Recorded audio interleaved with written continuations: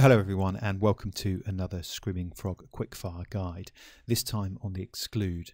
So this can be found under Configuration Exclude, and it's a really fundamental feature when you want to exclude pages from being crawled. This is particularly useful for when crawling large or complicated websites that perhaps have a faceted navigation or lots of filters or sorting options with followed links. So this might be where they have lots of variants of pages, perhaps price, size, colors, and it would just be unnecessary to crawl them all. Perhaps there's a million of them and you just don't want to have to crawl them all. You know they're canonicalized already, you don't need the details. Or it might just be where you just don't want to crawl a particular section of a website. You have incorrect relative linking or infinite URL somewhere, like crawling a calendar. This particular feature can help in all those scenarios. Now it uses regex, which is really powerful but can make it slightly complicated. So here's a few simple tips. So number one, to exclude a URL, you can simply input the URL here. And to test that works, go to the Test tab, input the URL, and you can see here that it says it's excluded, so that's worked.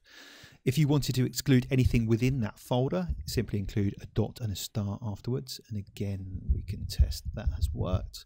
We can see that the user guide, which is sat within the SEO Spider folder, has also been excluded.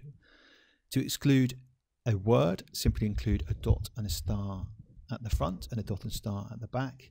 You can see this excludes the word SEO-spider, so it can just be any word within there. To exclude a parameter, for example, let's say you have a price equals parameter, you can input it in here. Now a little warnings come up to say this is not a valid regular expression, which you can see here, and the reason for that is that it uses a special character, the question mark. So when there is a special character in regex, they need to be escaped, so they're treated as the letter. So if I include a dot and a star again, and then include a backslash, that will let the SEO Spider know that the question mark should be treated as a question mark. And again, that can be tested in here. So if we include price equals, we can see it now says excluded.